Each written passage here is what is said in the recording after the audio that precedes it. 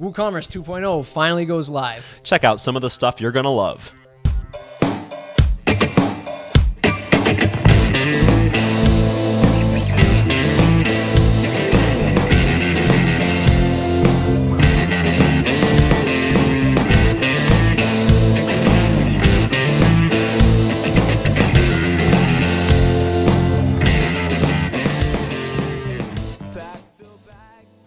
Hey everyone, welcome to another episode of PressThis. I'm your host, Matt. And I'm Dan. Dan, as always, pleasure to see you. As well. We want to hit 500 subscribers to this amazing show about WordPress themes, plugins, WordPress stuff. So go ahead and hit subscribe down below. If you're already a fan, we thank you. This is the show where we're trying to help you out a little bit by giving you some of the WordPress industry news faster than anybody else. And today we're looking at WooCommerce 2.0. Absolutely. It's actually 2.01 now. Yeah. There's already a bug fix. There's already a bug fix in the WordPress repo.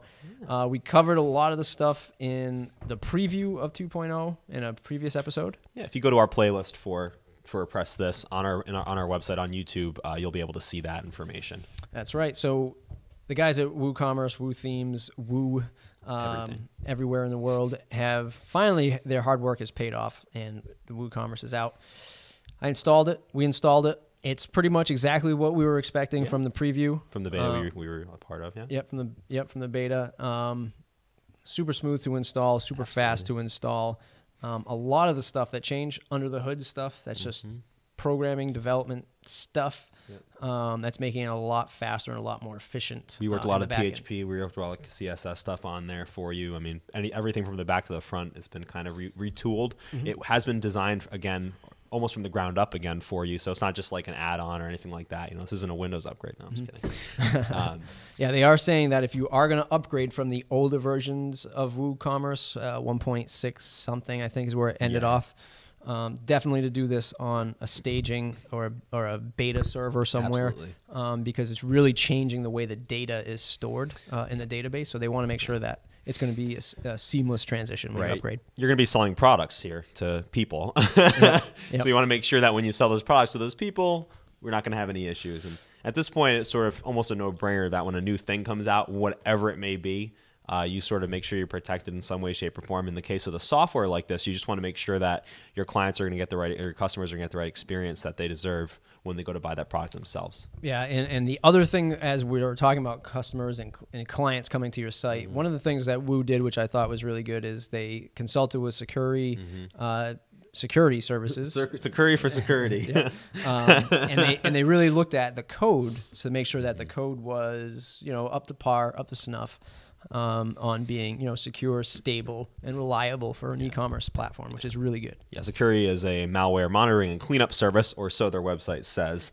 And what that basically is going to do for them is, your user experience, creating products. The experience for the customers buying the product should be seamless. There should be no sort of issues with, or not too many issues with bugs or viruses or anything like that. This is important financial information that's going to be thrown around on this website that you're going to be running. So. The products themselves, my favorite thing about this update are the way that the product details are handled. I think it's a lot more clean and organized than the older version. Not that the older version was bad, but there was just a lot of stuff going on in each product. I think that they've really hit the nail on the head with consolidating. There's still a ton of options because you really need it.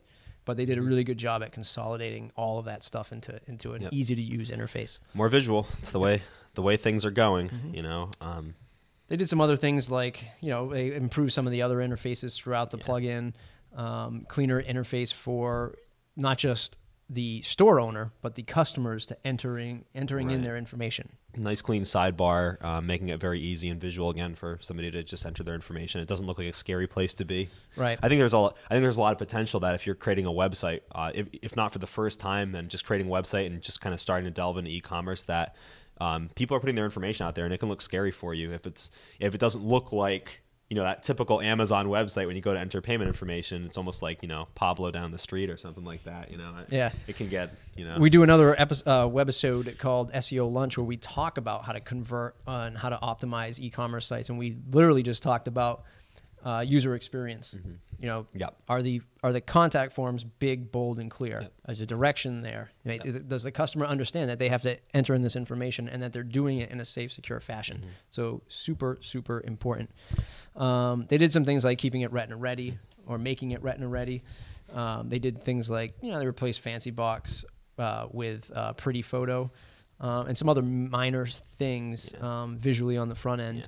But it's also important, like we get this question a lot in our comments where people say, well, I installed WooCommerce, but it just doesn't work with my theme. Yeah. You know, you know, boo, you know, one star. Yeah, well, it's not really fair to WooCommerce because Right. there's a billion themes out there. Right. And if there's a billion themes, then there's a potential of a billion people changing those themes just a little bit too, which will also conflict with the styling of WooCommerce. So super important to know that it's important to pick a good theme, well supported, well documented, so that it's going to work a-okay with WooCommerce. This is a great tool for you. It's among maybe not if not our favorite. We do cover it extensively and is very popular with you folks. It seems to be the people's choice for a plugin. You just want to make sure that your theme does allow for it to be used. Right, and we are going to do a whole tutorial on WooCommerce 2.0. We were actually halfway through the 1.6 version when we got wind that there was the 2.0 on the horizon. So we kind of paused that, and now we're just waiting to relaunch the 2.0. But once we have that, we will let you know. Anything else with WooCommerce 2.0, Dan, that we want to talk about? I think it looks real pretty. They've redesigned it to be cleaner and smoother and faster. And my Retina computer thanks it for being Retina ready now. And awesome. So it's already on 2.01. Make sure you're testing first before you go and just hit the old upgrade button, update button. Want to make sure that we're doing it correct and that everything works. If you have any other questions about WooCommerce, post them in the comments below.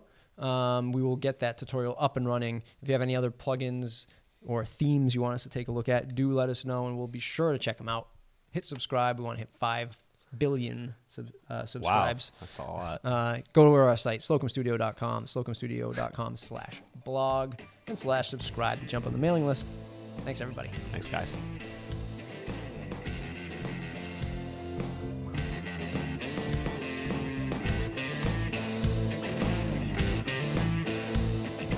I'm gonna probably post this today. Okay. That way we can. I